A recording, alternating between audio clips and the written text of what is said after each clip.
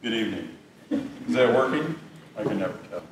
My name is Harry Brown. I'm with the Leadership and Professional Development Department, and we want to welcome you to this this evening with us. Since this is not class and you're here voluntarily, the mask protocol, as I understand it, you don't have to have them. So if you want to take off your mask, you can. I want to just draw your attention to begin with at something new that we are starting. Purdue Ties is a platform which is sponsored by Purdue for Life, which is the Alumni Association. Every single one of you can join the Alumni Association right now. You don't have to wait until you actually graduate or leave Purdue. If you join that, then you have the opportunity to become a member of the Leadership and Professional Development community. There's links on our website, so it makes it easy for you to find that. So if you register for Purdue Ties, you can join our community, and that will allow you to continue to participate in programming such as coffee chats that we're going to be sponsoring throughout this semester, for the rest of the semester, and continue your exploration of the competencies and preparing for professional and positions and leadership positions. So I urge you to go there. We'll send you a link to the page on our website that you can easily get to Purdue Ties and register. And now I want to turn it over to Jamie. Hi everyone, my name is Jamie Cox. I work with SAO upstairs, Student Activities and Organizations, and I have the pleasure of introducing our guest today. So Dr. Jenna Rickus is the Vice Provost for Teaching and Learning at Purdue University. She's a professor of agricultural and biological engineering and a professor in the Weldon School of Biomedical Engineering with expertise in biofunctional materials and biosensors. Dr. Rickus is an alumna of Purdue and spent time in industry as an engineer at Kraft Foods before receiving her PhD in neuroscience and neuroengineering from UCLA. As a faculty member, Dr. Rickus has also invested significantly in building, growing, and strengthening academic programs, classroom teaching, and transformational experiences for students. She founded the Purdue International Genetically Engineered Machine, iGEM, undergraduate research team, and is a member of the Howard Hughes Science Education Alliance, bringing authentic research into the classroom. Dr. Rickus has won numerous awards for her teaching, advising, and research.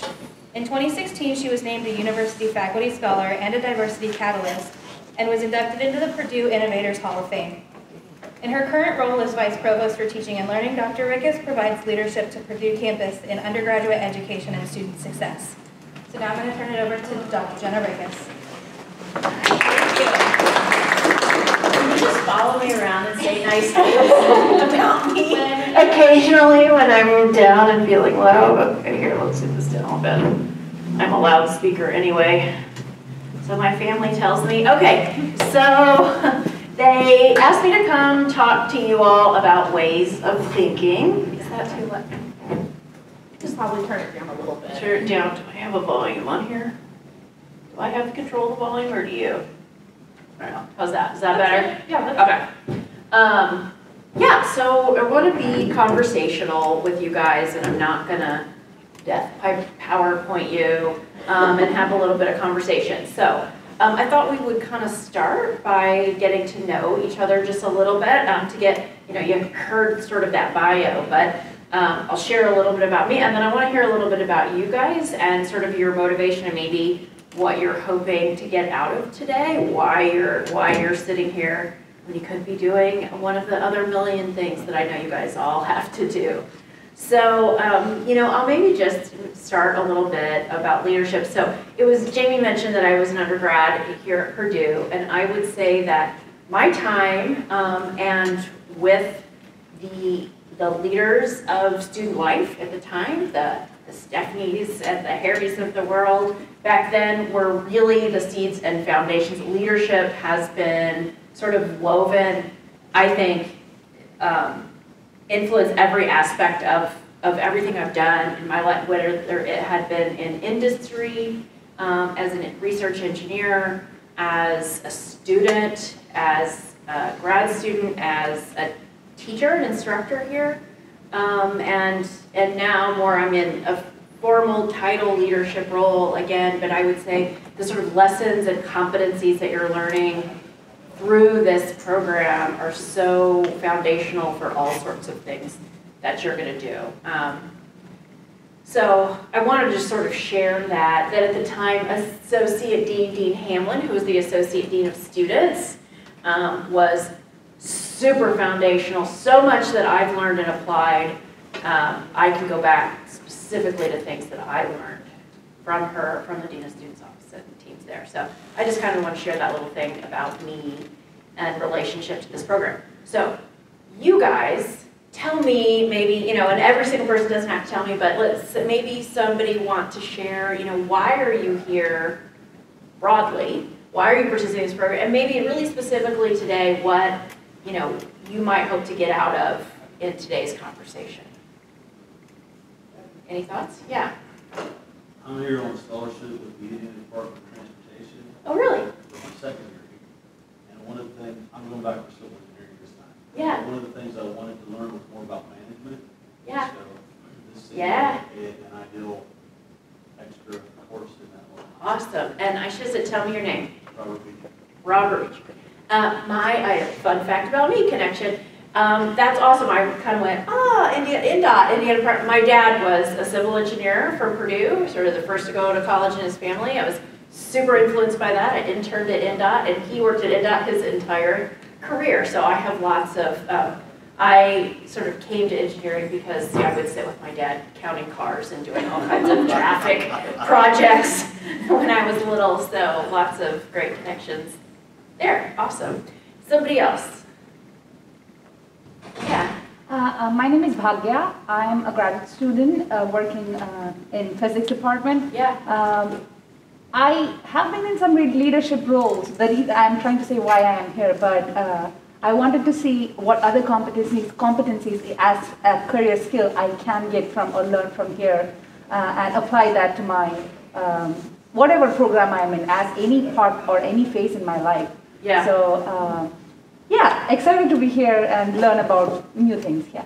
Awesome. Thank you for sharing that. Anybody else want to share? Any undergraduate students in the room? Yeah, we've got a couple. Does one of our undergraduate students want to share? It's okay. Okay, great. We got him. Yeah, my name's Jackson. I'm kind of just here trying to explore more opportunities. Purdue has so many great things to offer, and you get, at the end of the day, you just try to take advantage of those things. Yeah. So that's why I decided to come. Yeah, and that's okay that you're exploring. That's awesome that you're exploring. I think back to as an undergrad, I was all over the place. I'm going to go to law school. I'm going to, I don't know. I went to industry and then went back to grad school. And I would say that's good. It's when I advise students, I'm actually more worried about the students who are like, I know exactly what I'm going to do. I'm going to do this and then this and then this and then this. I actually worry more about them because, well, what if this maybe goes a little that way, So that's great that you guys are sort of, Jackson, that you're also using this to sort of explore. Okay. So maybe you guys, when we do talk, you guys can continue to sort of say your name and we can just sort of build a little rapport and get to know each other a little bit more. Okay, so they asked me to come talk about ways of thinking. Okay, so I'm not going to quiz you, but you guys have got sort of your components of ways of thinking and those competencies. So of those, do any of you, so when you think about decision-making, problem-solving, ethics, idea generation, reflection, analytical reasoning, systems thinking, and planning, if you had to pick one, which one would you say, I think that's most important, and why? Jackson. Yeah, you said a ton, but something that naturally... Well, you didn't study and read that website?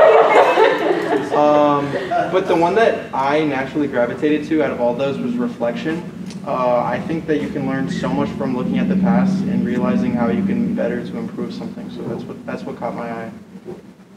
Great, thank you. They have a slide. I wasn't sure how much you guys have talked about, with everything you talked about in the components before, but okay.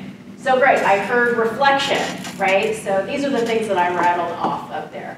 That is a great thought. Anybody else? Would anybody disagree and say I put something else different? Yeah. For me, I would say ethics, as I guess a sophomore cybersecurity, I deal with ethics all the time. It's like a huge part of what we do. We decide, we want to approach how is this issue ethical or not. And I think kind of thinking about what's ethical, what's not, what constitutes as ethical in a business setting versus in a personal setting. I think that's an important way to distinguish things. Yeah. Yeah. And there's no right or wrong answer here, by the way. Anybody else disagree? Would anybody else pick a different one, and why? Yeah. Yeah, I was thinking that systems thinking and planning would be pretty important, like as a grad student myself. I'm collecting data all the time, and processing like results and looking at, I can generally define like outcomes and which direction a certain project is going. But what I really need help with a lot of times is like my advisor will look at all of that and can, like, because of his experience, can tell me that that's not the direction that you want to go. Yeah. That going down a rabbit hole, you should probably focus on like, why are we doing this? And when you ask this question over and over again, you can concentrate on the big picture, which is sometimes that when you're working too intimately with like a project, then you can kind of forget about like why, like the central mission of whatever we're doing. Yeah. Yeah. The one thing that reflected to me the most was decision making and problem solving, because I feel that there are components of the others which come in to play when you're doing decision making and problem solving. Personally, because working in projects, you have to make a decision when you have to wrap up a project and move on. If it's not working for you, just decide that it's not working for you and be open with your advisor in some sense. Yeah. Problem solving requires thinking about what your options are at the time, valuing what are the pros and cons of each of the directions, and then trying to take the best decision for you. So that's why I feel that different components come into that place. Yeah, okay. So I like the sort of hierarchy in the way that you're organizing and thinking about these as well in terms of what's leading. Anybody put their money on idea generation? Oh, we got one. Okay, good. I was kind of thinking, like, down the line of, like, if you aren't able to think outside the box and, like, create new ideas, then wherever you're at now, like, just remain stagnant. And you can't grow or do better from that. And ultimately, like, staying still will just kind of, like, go down. Yeah. You guys are all right.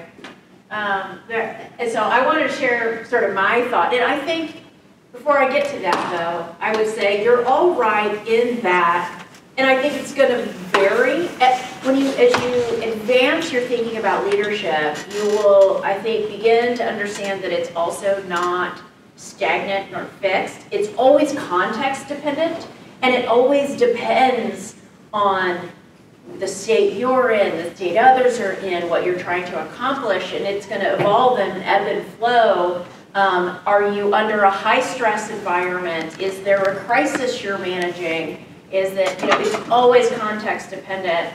And so as you learn these, there's not one way or truth, and knowing yourself, how you interact with the others around you and the context around you. And so in any given particular situation, one of these might sort of evolve as you're leading, in which the leading thought or competency in which you might organize the others. So I'll show, when I read through these, my first thought, and I'm interpreting these in the context that I'm in now. For me, I look at these 5 and ethics leads first. But I'm right now in a position where leadership, even more than management, even though I've got a really big team, I've got great managers. It's very high-level leadership, and a lot of the problems and challenges and things I'm working on have really strong, if I don't get the ethics right, I'm totally hosed, right? Completely and totally hosed. And the other thing about that, because the things I do now, I'm thinking about all the faculty on campus, all the students on campus, all the staff on campus, all the time. And so, but that might have been, if you had asked engineer at Kraft Foods me, I might have been in a different position. right? Or have organized these differently. So you'll always be coming back and reflecting on your competencies, your own personal strengths, and sort of the situation you're in now. And so I wanted to talk a little bit, to sort of start there with the ethics, and then we'll sort of build as well. I think one of the most some of the most difficult challenges that leaders become faced with have components of ethics and values in them. It's where the big crash and burns live. It's where the big, huge mistakes you see this all the time. You think, wow, people who have had positions of leadership their entire, you see presidents of universities, CEOs of companies who've had long, successful careers, right? These weren't people that were bumbling through and, everybody makes mistakes, we all learn from failure, but they've generally been, by most definitions, successful. And then you see them make huge, catastrophic mistakes. And they almost always, I think, have some component of ethics and values. And so you just really, in a lot of the most difficult situations, it's where a lot of the landmines and pitfalls can be.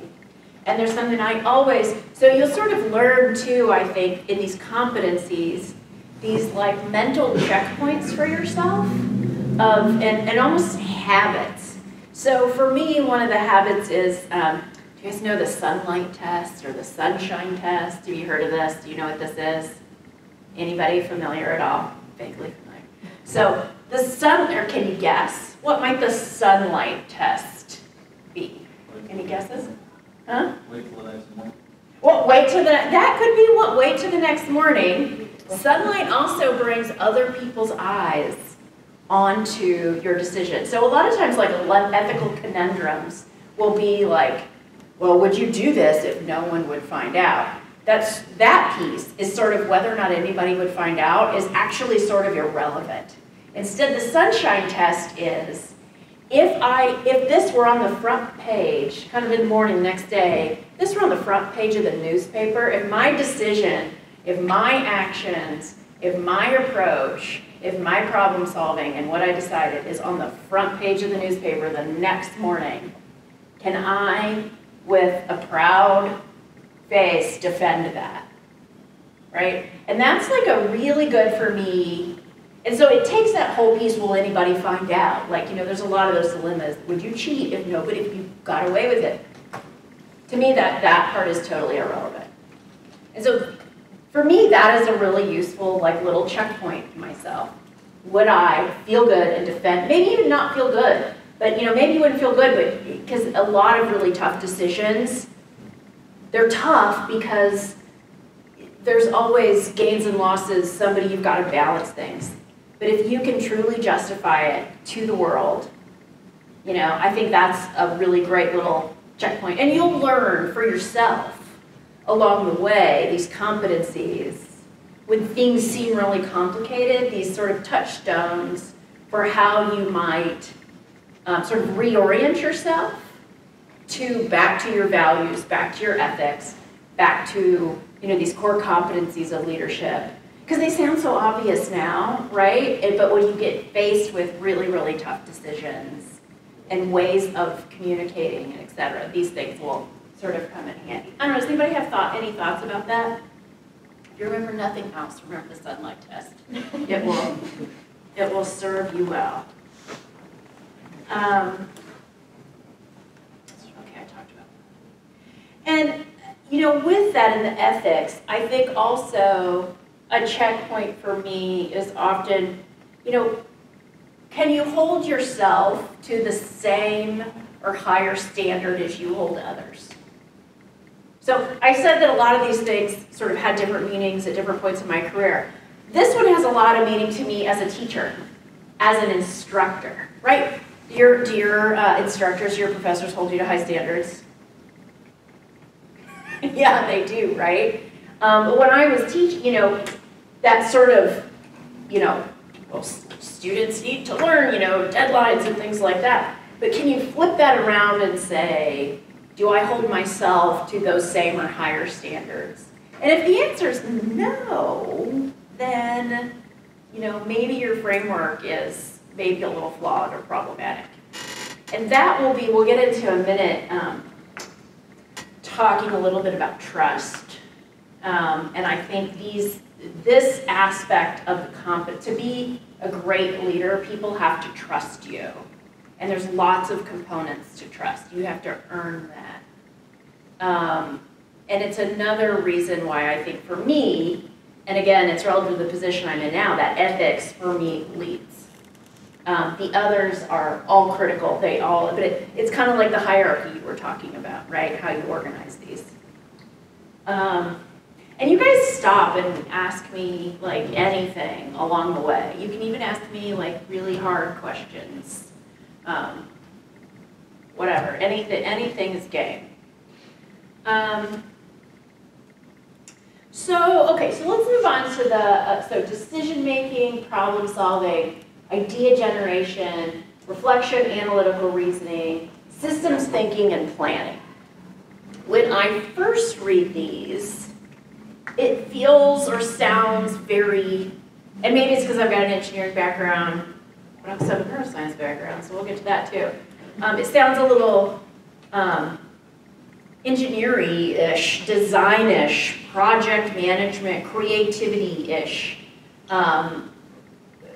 When you bundle those, but I would actually, which feel very, like there's not a big people component to it, but I actually would turn that around and say that it's all people.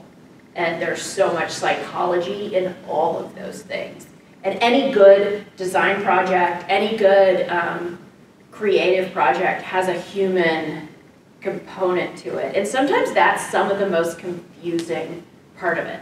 So the neuroscientist in me would say that, the human brain is not always, we're not always super logical and super rational. And now as you're leading, you have to understand yourself and you have to understand the people around you. And now you have to problem solve and be creative and have teams. And it's very unlikely that one person ever has all the right answers, including you as a leader.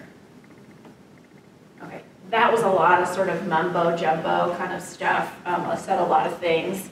I'm curious just sort of how you're internalizing that. So would you say, of course, idea generation and analytical reasoning has human psychology, human behavior components to it. It may depend on your discipline and where you're coming from, whether that's obvious or not. Do you agree or disagree with me? You agree? Why do you agree? Because the human factor is the one you have the least control on, but it's the most important in my life. Yeah, I like that. That's good.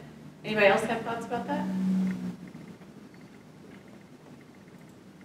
Do we have any majors? Do we have any psychology majors in here? Or anybody who studied psychology or brain behavior or anything like that? I have a theater degree, so like might as well. Well, but actually, you probably studied a lot of human behavior, I would suspect, in theater. Yeah, definitely did. Yeah. I was thinking as you were talking about it, about being an extrovert, and so, and like I work with Harry, and so Harry can definitely attest to the fact that I like to process like with other people. Yeah. And so when I'm trying to like process, a decision, or if we're trying, especially with brainstorming, and so if we're trying to think through something new we're going to do within our department, I want to do that with other people. Like, I don't do that as well, just on my own in my own head. And so part of that for me is just, I think, being more of an extrovert. And so it's how I like to do that. But maybe someone that's more introverted, which I'll turn it over to Harry. I'm an extreme. I took the Myers-Briggs, they sent it away to New Jersey to be scored. The person said he'd never seen someone who scored so far. I am extremely introverted. It doesn't mean I can't interact with people. It doesn't mean I can't do things. Stephanie likes to process with other people. I like to process before I engage with them. Because what I do is I want idea generation, and I want to think through the systems of it to figure out how things are going to work. And then I'm ready to talk to you. And Stephanie can attest to this. In meeting after meeting, she'll say, what do you guys think about that? And I very seldom say what I think about it. I wait till later. And so what I've learned, our team has a lot of introverts on it, and so I've learned if our staff meetings are gonna have anything productive happen in them, I need to make sure I have shared the brainstorming topics ahead of time, because my very gifted introverted team wants to process it on their own before they're able to talk about it in our staff meetings. So that's something I've had to adapt to as the extroverted leader of a group of very introverted people. Like, I need to make sure that I give them what they need so that they can be themselves and their best selves in our meetings. Yeah. Yeah. I love that. That's such a great example. And here's a place where context is really important. So you described a situation with a well-defined team where you've gotten to know each other and you know something about sort of the brain and behavior of your team, and your team is self-aware and knows that about themselves. So if you're going into a situation where you don't know, for example, or you've got a large mix of people, and you just assume that if you know something about the diversity of sort of human brain and behavior, you would design your idea generation process to accommodate the range, because that's how you're going to get your best ideas.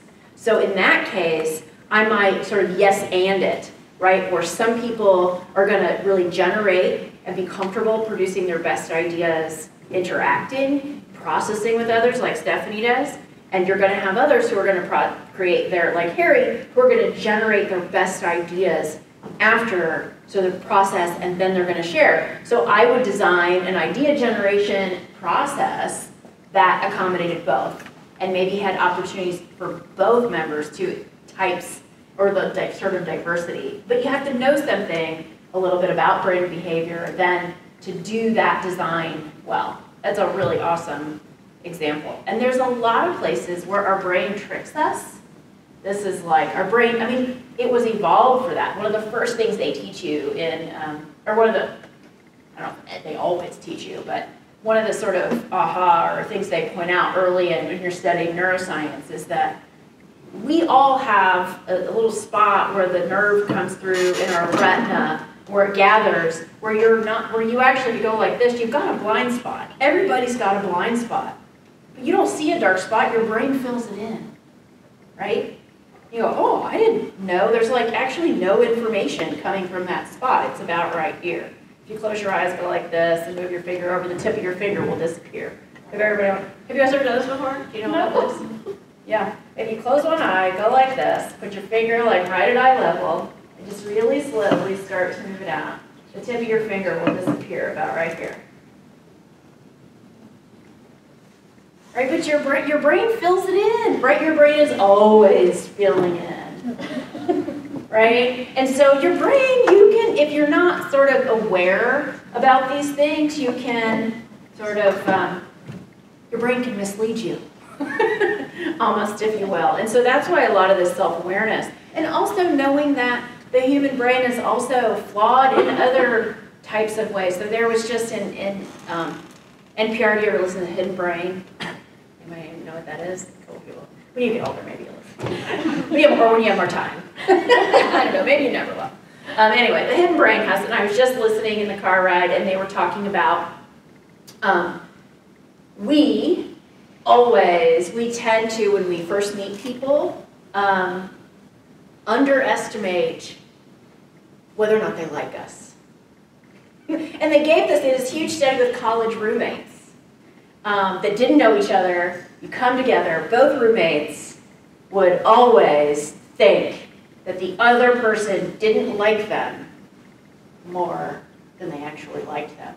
And that gap in what I think you think of me and what you really think of me, they found, didn't begin to narrow. It persisted for months, the whole year. It wasn't until like the end of the school year did it begin to close.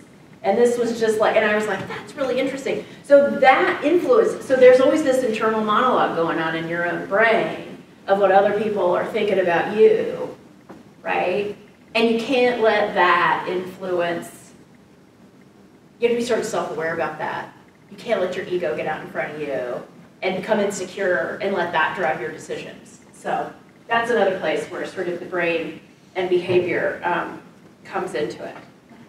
And so another thing, so I would say there's so much psychology in all of this, and to think about those human components in every layer of these competencies. Okay, so when I read these two, and when I think about leadership, there's a lot of strategy. Leadership is different than management. There's all these great like Harvard Business Review articles and things about management versus leadership, and they overlap, but they're different. Okay, and I'm gonna say that leadership, there's a lot of strategy. Leaders are great strategists, and what does that mean? There's a lot in here that you need to do to develop a great strategy for moving forward. And I also want to give a little bit of credit. So I've been through lots of leadership training, this and that since, you know, as I said, since I was maybe like 18 here at Purdue. And I want to give a little bit of credit to one of the, more recently I went through an executive leadership training for women in STEM in particular. And they brought in all these thinkers, and there's a guy named Rick McKnight who came and spoke to us. And he said things that really resonated with me, and I want to give him credit for this, and he points to lots of places. So I just wanted to say his name out loud, because some of these ideas I learned from him, and especially a lot of these thoughts about strategy. So he would tell you that some of the best strategists are mindful and have very high and develop high emotional intelligence, if you will. So this is an old idea. There's a famous book in the 1990s about emotional intelligence. Are you guys familiar with that term? What does it mean to you? I see a head shaking in the gold here. Not to put you on the spot, but I'm gonna. For me, emotional intelligence is kind of like how well you can understand other people's emotions and like respond accordingly. Yeah, that's a good one. Anybody else have anything to add to that? Yeah. For me, it's also just being self-aware and knowing your own emotions, because I feel like a lot of people struggle with that. Yep. So. Very good. Okay, yeah, I mean, you guys pretty much nailed it, right? That you can recognize, be aware, understand and manage your emotions and the emotions of other people. Again, this strategy stuff all comes down to so much psychology. Yeah. I was just curious because I was just kind of like thinking about the words, and when you like go to define like a word like leadership, I think everyone in this room would define leadership differently. So I was trying to think about how you were defining strategy, for example, and I was like, does she mean planning and coordination, execution? So I was just looking for some more insight on how you personally were defining strategy when you meant that great leaders are great strategists. Yeah, okay, happy to do that. Yeah, I mean, there's multiple components in what you just described as one of them, right? That execution and how. I mean, I think there's different layers. There is definitely, one is do you have an idea or a vision of where you want to get to that is meaningful and worthwhile? So first that, what, where, how, what it is you want to accomplish, right? And it's got to be, like I said, meaningful and worthwhile. Then there is the component that you described. You have to have a good plan for executing and for getting there, right? So this sort of, there is an implementation side of it. And then there's a third component that is like really the human side. Do you have the right team? Are the people? And all of those things. And then there's layers of resources. Do you have the resources you need to accomplish it? And resources can be all sorts of things. Space, time, money, you know, the trust you build with other people is a resource. And any strategy has headwinds and tailwinds to it. In other words, there are forces that are going to make it harder for you to get to where you want to be, and there's forces that are going to make it easier for you to get to where you want to be. And a good leader, then their job is to sort of influence those forces, to overcome the things that are going to make it harder, and to get momentum from the things that are going to push you in the direction that is the vision of where you want to get to. I think, in my mind anyway, a lot of that maybe doesn't distill down to a clear, succinct strategy, but in my mind, that's a lot of the components of strategy, if that makes sense. And so as a leader, a lot of times, you're influencing and you're like nudging these forces. It's very rarely that you're like, do that. I make it so, right? We think of like leadership as a position of power, and if I get to the next position, I'll just tell people what to do. It does not work that way, right? So strategy becomes a really critical part of being a leader. Does that kind of? Mm-hmm. Yeah, there were a lot of great buzzwords that you said throughout that. Buzzwords, okay. Thanks. Okay. Yeah, so I mean these, so there's components, right? I understand my own feelings. I can regulate my own feelings. I can accurately predict how others might feel to what I say, do, and present, knowing that there's probably going to be almost always a diversity of. So here's an example. We talk about stories, right? We'll talk about Protect Purdue. Like through the whole, so I've been on the Protect Purdue leadership team from pretty early on. And on the same day, on any given day, you can have people at the tails of opinion on opposite ends of the spectrum yelling at you, telling you you're such an idiot about, no, really, right? An individual voice. Yelling at you through the phone, through the email, who would, if you put those two in a room together, like total ends of the spectrum, right?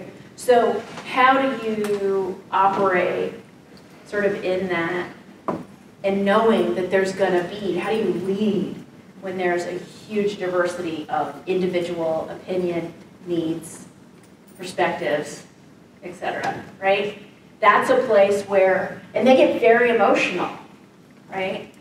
You know, and especially even today, like, you know, we get comments on anything, and in the public environment, on Twitter and everything, right, they're really extreme. So being able to, there's a lot of emotional self-regulation to be able to step back, not be personally offended or hurt by what somebody says.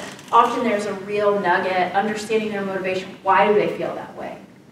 Right? What is going on in their life? They're obviously very passionate about it, right? And like being able to read into it and sort of think, being able to rise above it and reflect that there's something to learn from both voices and why, and try to understand a little bit. So that, you know, and that you're never going to make every single person out there sort of happy, love, and adore you of what you did. That's not the point, right? And if you're always trying to optimize for that, that's going to be really tough and probably lead you into some directions that don't make sense. I don't know. Does that make sense? Yeah. This is a place where I think a lot of the emotional, you know, and this is where I talk about tricks and process. You'll sort of learn tricks and process for managing. Like, you're going to have emotions, but to be able to step out of it, you know, and you develop a process like, okay, I get an angry email. I'm not going to respond right away, right? I'm going to let it sink. And maybe I need to have my moment where I need to, like, vent to my husband, or in some context where it doesn't, right? It just helps me process my emotions. You just have to sort of know what that is. And then, okay, I did that, I got that out. Now I can go back and read that angry email or whatever and look at it with a new eye in order to extract the knowledge that's there. And then to have, empathy is huge, huge, huge, huge. And you also find communication in here in these steps. It's real easy to write an angry email. I almost always pick up the phone. Let's talk, right? And you get to a whole different place on the phone, right? And sometimes that angry email is just part of their processing, their own processing, right? So I'm big on, so much of the really tough. I think if you can get so much of the mindfulness around your emotions, and then you get the ethics right, and these other areas, they're so critical too. Like, you'll learn the methods for that. But for me, and it's probably in the role, right? And I'm probably coming off, last 2 years I've been thinking about how do you keep people safe and alive in a pandemic while still learning. Like, you're really influencing people's livelihoods, right? It was like literally felt very life and death and big impact on people's lives. And so it's probably a reason, now as I reflect in real time as you're standing here, is probably a big reason why ethics to me is rising in this moment, in this leadership position that I've been in the last 2 years that I've experienced. It's probably a reason why ethics for me right now is elevating to the top. Invite me back in 2 years, maybe it'll be idea generation at that time. And probably another reason why, so to get your teams along in, so laying out good plans for idea generation, laying out good processes for reflection and analytical reasoning, and especially almost everything we do so much in teams, right? And for any of those to be effective for a leader, people have to trust you, right? They just really do. If people don't trust you, that's a really tough place to be in. Can you think of, and you don't have to tell me who, but can you think of like situations even now and in your life where like, whether or not you trust, what makes you trust a leader? Let's just start with that. What makes you trust a leader? What if some leader comes up and I've got, they present to you a decision-making framework for how you guys are going to decide some big problem that's going to solve, affect the lives of other people. What makes you trust the person who's presenting that to you or not trust the person that's presenting this to you? Yeah. Credibility and responsibility, maybe? Good ones, yes. So a leader should be established by what work he has done, right? Like, so if it is a credible person who I know have accomplished so many things, it might not be a good leader. That's why I said both of the things comes together. And whatever a leader says, he should be responsible for it, or like for the vision, responsible for the vision, and part of ethics come through it. So that these two are the words that I thought would be attributed to someone who I would be, who would be presenting an idea to me. So. Yeah, that's great. I like that. Those are excellent. Anybody else? The clarity with what they present, what they have a plan. Okay. If they are not clear about what they are proposing, Yeah. it's difficult to actually trust the leader. Yeah. Yeah. Okay. I like that too. You guys are doing great. What else? Anything else? Yeah. I wish mine was as complex as hers, but honestly, when it comes to me, I get persuaded a little too easily. So if someone is usually genuine and authentic, I'm kind of like already like, okay, let's go. Okay. You know what? Those are all like, I would say, so I like your answer in two ways. One, you're self-aware, so think about yourself and how you respond to others. And I think that authenticity, I think there's something real to that too, right? So actually, all of these things that I've heard from the three of you really come together, and I think are really critical components of of developing trust. And that sort of trustworthy, that you have a track record of, right, that you can demonstrate in the past that you have been trustworthy too, right? So you guys did great. That was awesome. You guys did really, really good with that one. I agree totally. And I know, do you guys have more stuff you got to fit in at the end? I'm talking a lot. Well, you know, standing here thinking is so great, and you're doing fabulous, I think. It's wonderful. Okay. And I hate to interrupt you. As professors can sometimes, my husband tells me like, okay, wrap it up, not a lecture. Okay. Yeah, we do have some others. Okay, well, I just have, let me throw in one more quick thing, and then I'll wrap it up and be done. Okay? And you guys can invite me back some other time, or never see me again, whichever you want to do. 2 thoughts that I want to share with you. As you're thinking about these competencies, and as you're developing your competencies, and you're developing and thinking about your personal strengths and areas of development, remember that every strength in excess can be a weakness. Okay? Every strength in excess can be a weakness. And that comes in knowing about yourself too, right? If you're competitive, that could be a strength. In excess, it could be aggressive, right?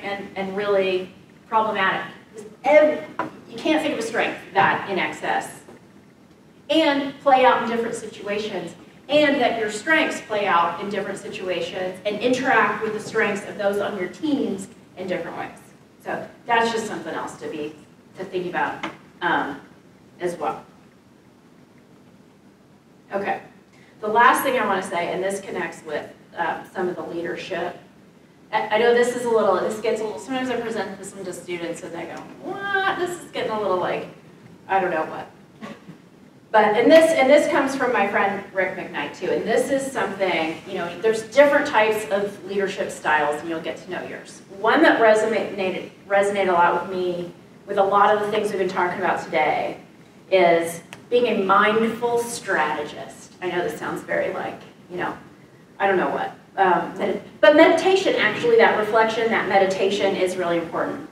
And the definition in this context of a mindful strategist, that you are able to calm your mind on demand anytime, anywhere, right? Step 1. So imagine we had University Senate today, right? 104, members, mostly faculty. We know faculty are never opinionated, right? Right? And they never challenge administration, right? Right? So today's meeting was great. But you can imagine standing in front of, in the role I'm at, I could very easily be in front of an angry mob of whoever, right? At any time. Or very confrontational, right? I could be really confronted with someone who's really upset about something that's happening at any moment in time, right? So in that moment, do I get wrapped up in my own emotions? Do I get defensive? Do I start becoming insecure about, or in that moment, can I stay calm, right? And really take in objectively what people are saying to me and process that in a way that I'm calm and don't overreact, right? And then are you able to gain insight into what is real anytime, anywhere? So again, this is kind of like, that's what I was talking about, the tricks, like this situation of people underestimating what other people think of them, right? There's just we're really bad at, it's like our human brain is just really bad at predicting some things. We either over or underestimate things a lot. And when we're stressed, we're more likely to take ambiguous information and assign it a negative value. So we're more likely to sort of sway in the negative too when we're stressed. And so being able to not only stay calm, but can I extract like real insight and meaning from what's happening in real time. That takes a lot of practice and a lot of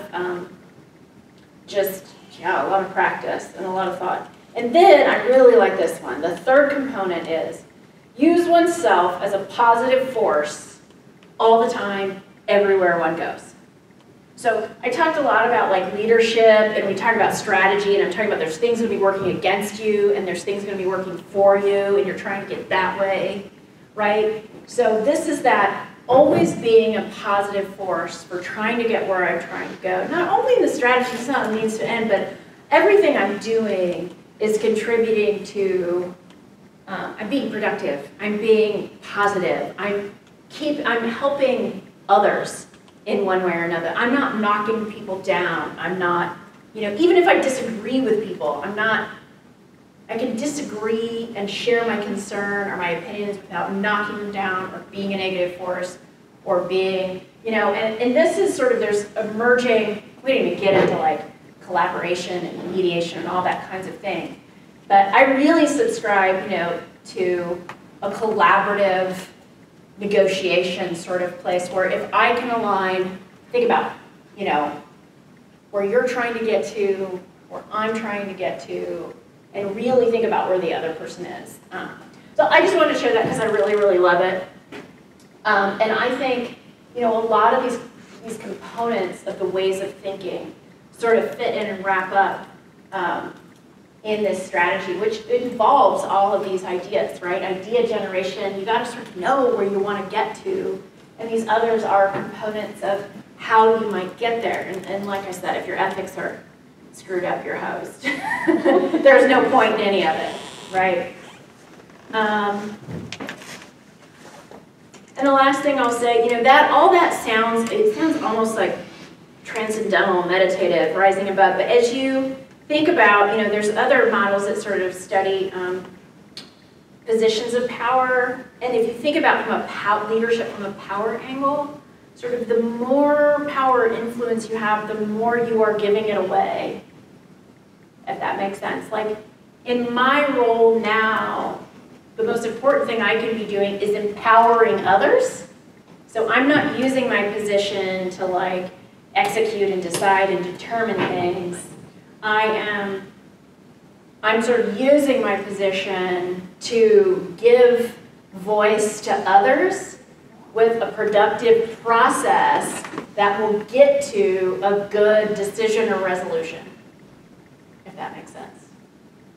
And that's sort of the last thing. And all of these components of the ways of thinking competency are their skills, their competencies that you'll practice and develop to work towards those, all these sort of higher things of leadership that I was talking about. Okay, I will stop talking because I've been talking a lot. Let's. That was